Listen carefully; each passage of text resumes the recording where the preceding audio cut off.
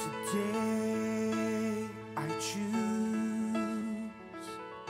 to follow you. Good morning, it's Monday the 29th of August, and this is Coffee with God. Trust that you got a decent cup of coffee to start the day with.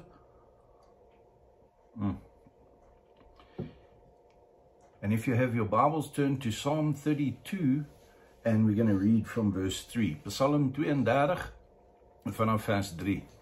Luister wat sê David hierso. You remember David sinned, and then he didn't confess it. He kept quiet about it.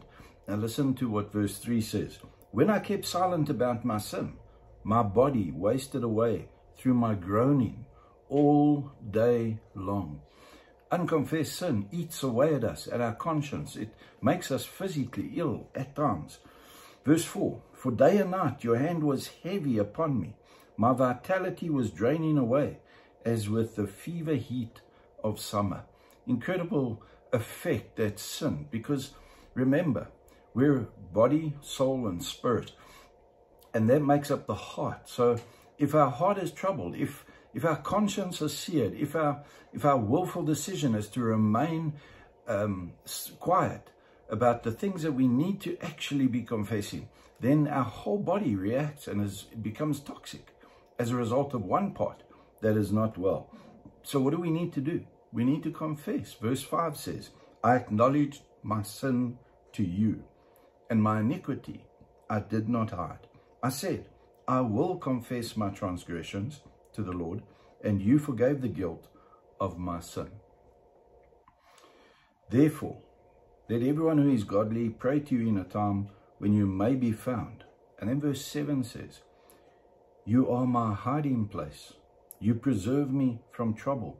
You surround me with songs of deliverance.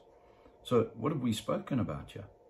We've spoken about the fact that if we will confess our sins, He will forgive us. We will become confident, because He goes from being ill and being down in the dumps and being incredibly tormented by his conscience.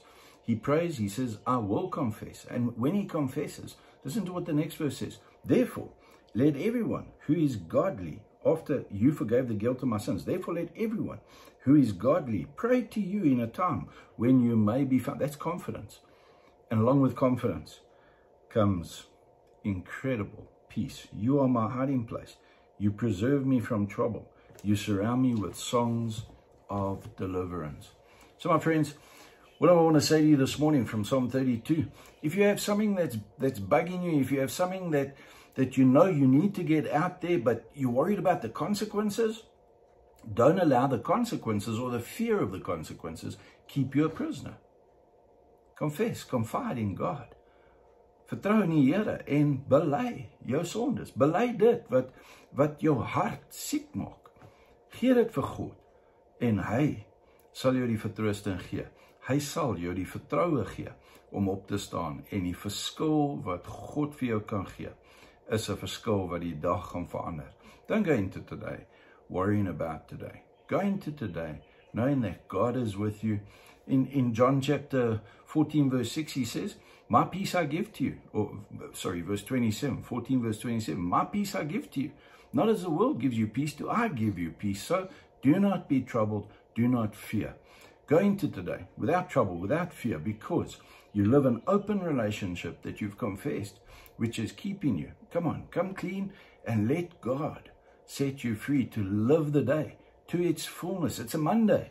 You need to attack it. You need to get into it. You need to eat it up with incredible gusto. You need to devour it. You don't need to just taste a little bit. You need to get into it and get eating of this Monday that the Lord has prepared for us. But you can't do it if you're wasting away through unconfessed sin. So can I encourage you this morning? Let go and let God. Allow Him to work in your life to set you free. Have a wonderful, wonderful Monday. May the Lord bless you.